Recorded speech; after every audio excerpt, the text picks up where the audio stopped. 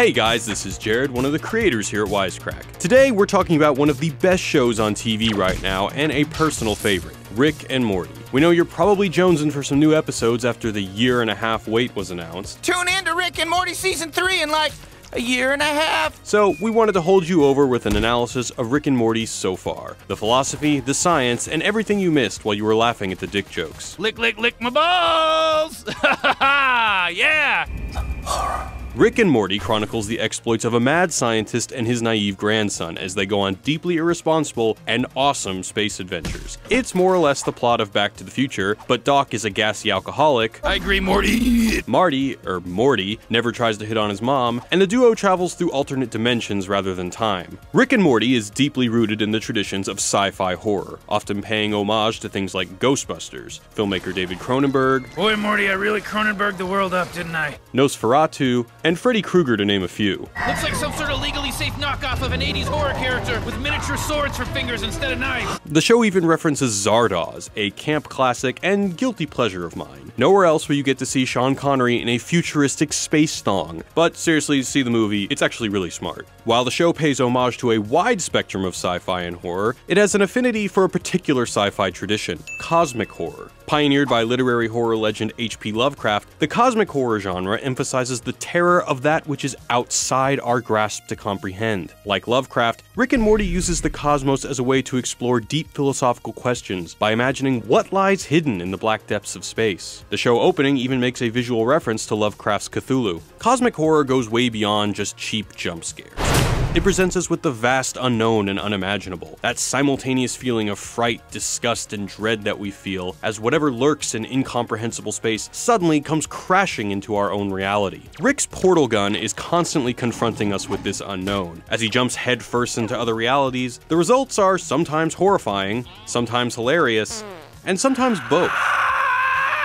Occasionally, that reality comes to us, particularly in the episode Get Swifty. Earth is approached by a giant space head whose sheer gravitational mass causes mayhem on Earth's ecosystem. The giant head commands the entirety of Earth to show him what they've got. Show me what you got! A cult soon develops to worship this cosmic entity, and Rick, realizing the head is a Cromulon, informs the president that they have to come up with a hit song and win the intergalactic equivalent of America's Got Talent. It's Swifty time today! Or be disintegrated by a giant space laser. Giant floating cosmic entities aren't anything new in the science fiction universe. Our old friend H.P. Lovecraft used the idea constantly, developing a race of great old ones who he describes in books like Call of Cthulhu and the Dunwich Horror. There are a few interesting questions that big floating scary things bring up. First, cosmic horror begs the question, are we significant? Most science fiction is convinced that humanity is, metaphorically, the center of the universe, whether we're battling the Empire or trying to get all the aliens to just be friends. Humanity, or things that look like humanity, takes center stage.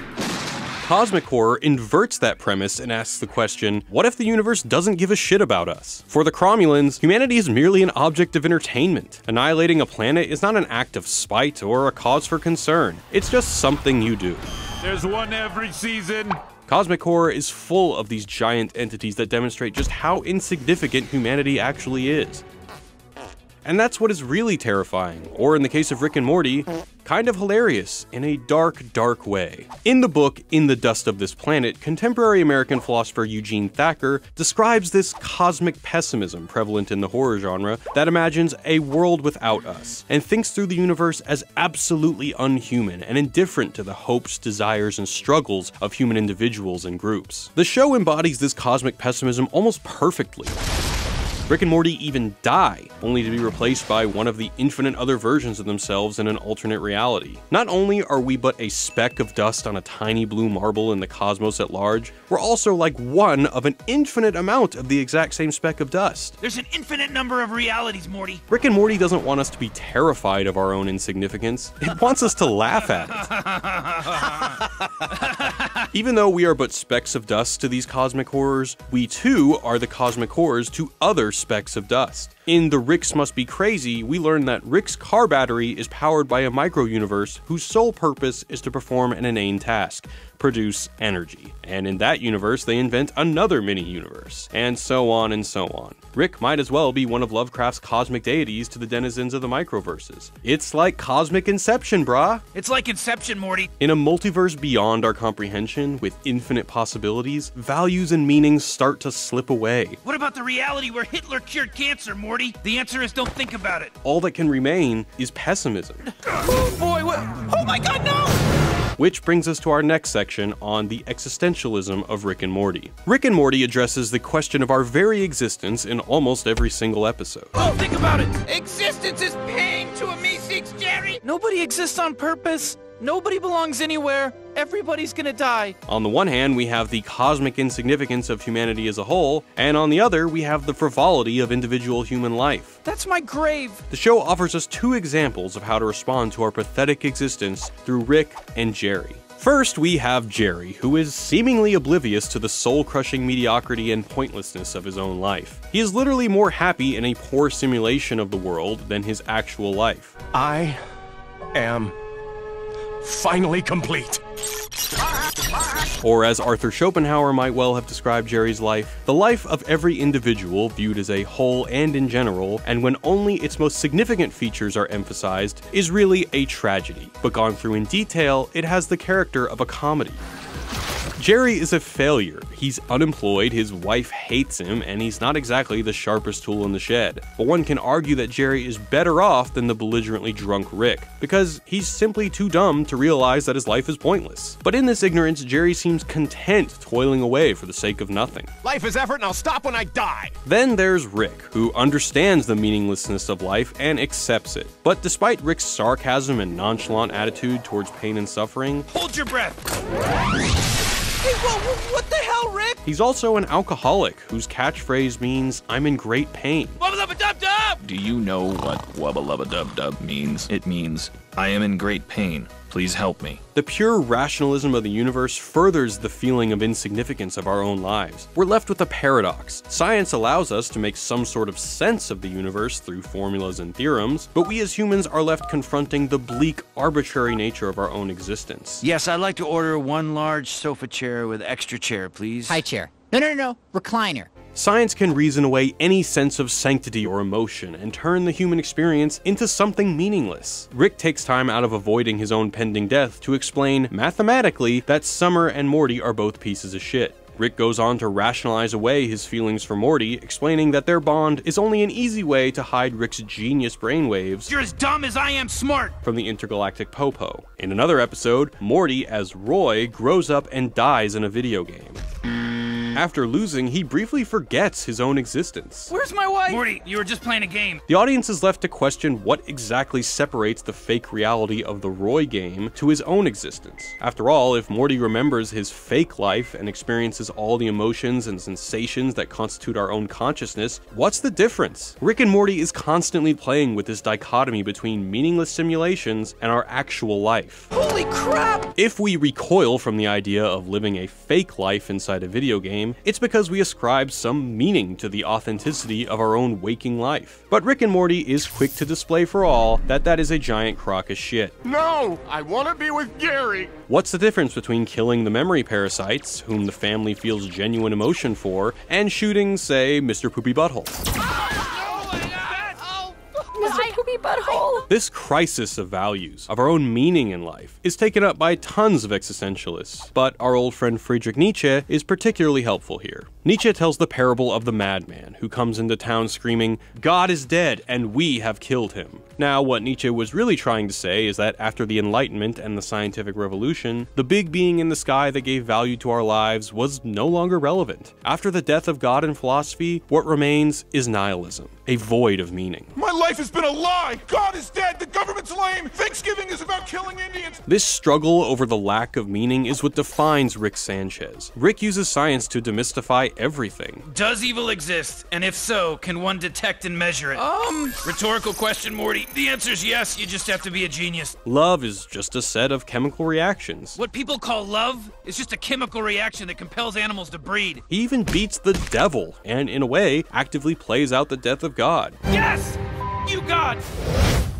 Yes, I did it! There is no God in your face! We're constantly left wondering, what does Rick care about, if anything at all? Rick's character embodies a tension between a kind of active and passive nihilism. The passive nihilist for Nietzsche is resigned to the hopelessness and meaninglessness of life. The active nihilist, however, actively seeks to destroy the old values and start anew. Well, scientifically, traditions are an idiot thing. A bomb! I'm gonna drop it down there and get a whole fresh start. It's clear that something makes Rick tick, we're just not sure what. After all, he's labeled as an intergalactic terrorist fighting for something, and eventually, he gives himself up to save his family. Rick's actions may seem paradoxical, if only because he himself is struggling to make meaning out of the universe. The show also does its part to interrogate our own sense of morality, refusing to draw clear lines between right and wrong or good and evil. I will kill anyone, anywhere. I just love killing. Morty's attempts to be a do-gooder are always thwarted. After freeing a group of people from the body-snatching unity, a nipple-driven race war commences between the now freed rabble of pedophiles and prostitutes. When confronted with the grim consequences, Summer aptly replies, I didn't know freedom meant people doing stuff that sucks. Herein lies another existential question. What is biological life without living? Listen, Unity, I don't think my sister's trying to say that life would be perfect without you. I think she's just saying that life would be, you know, life. If we, the audience, are repulsed by the thought of body snatchers, the show also makes us consider the fact that our irrational attachment to freedom is what allows us to live in a world that is oh so terribly fucked up. Another way to look at the existential question in Rick and Morty is through the work of Albert Camus, specifically in Me Seeks and Destroy. I can't take it anymore! I just want to die! We all want to die! We're me seeks! The central tenet of Camus' absurdism is that life consists of two irreconcilable facets: the human tendency to find meaning in life, and the universe's complete indifference to our existence. In Rick and Morty, we see the opposite of this in the Me Seeks. Me seeks are not born into this world fumbling for meaning, Jerry! We are created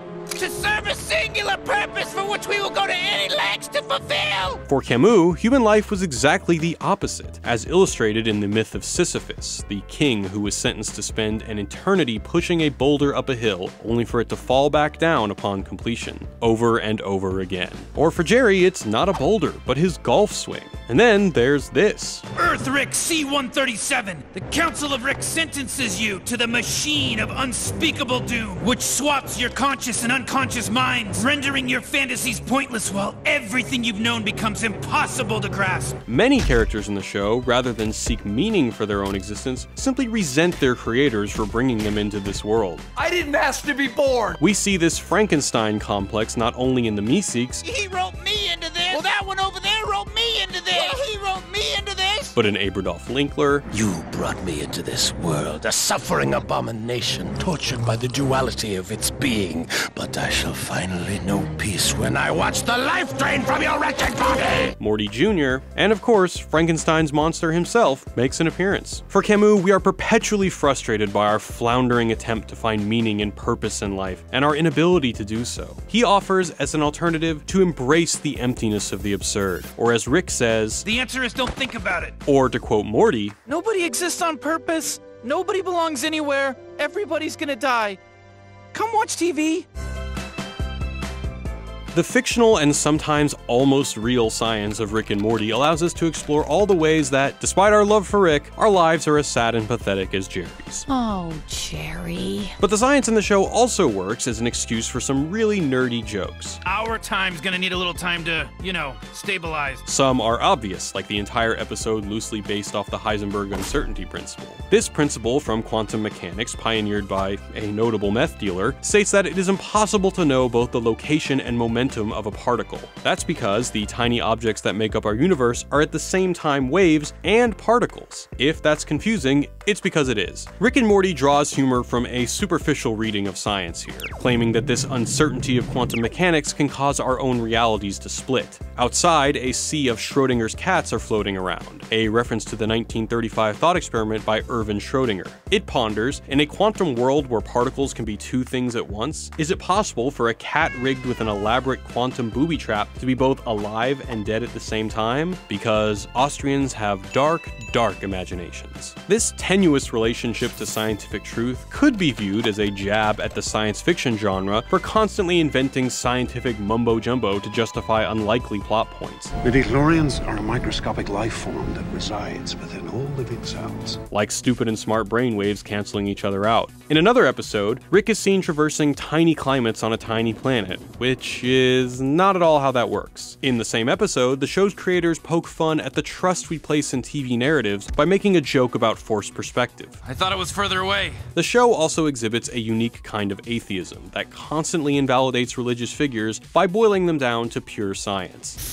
All previous existing religions. I'm going out onto the sidewalk, I'm dropping to my knees and pledging my eternal soul to the thing that literally controls the f***ing weather. It also acknowledges the frequent misuse of science by those with religious agendas. You can't kill the truth, Father! In Something Wicked This Way Comes, Jerry's personal interpretation of science leads him on a crusade to reinstate Pluto's planethood. He is greeted by the Plutonians, who have not so subtle crosses in their eyes, drawing a comparison to religious fundamentalism. Of course, it's all a ploy to manipulate Plutonians into thinking the destruction of their planet by their corporate overlords is totally not a big deal.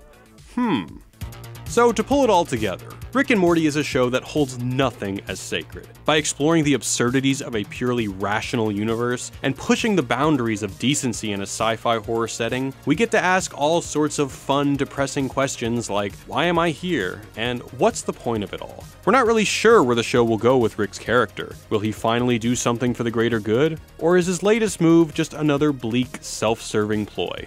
As always, thanks for watching. Wubba lubba dub dub! We hope you're liking these special episodes. We have some amazing new videos around the corner on the South Park movie, Hitchhiker's Guide to the Galaxy, and lots more. Be sure to check out our channel page by clicking here, where you can see more of our brain-tickling videos. While you're over there, do be sure to hit the subscribe button. Another great way to support the show is by supporting our sponsors. This episode is sponsored by Audible.com. Audible is the world's leading source of digital audiobooks. They've got more than 180,000 downloadable titles across all types of literature, including bestsellers, latest releases, and classics.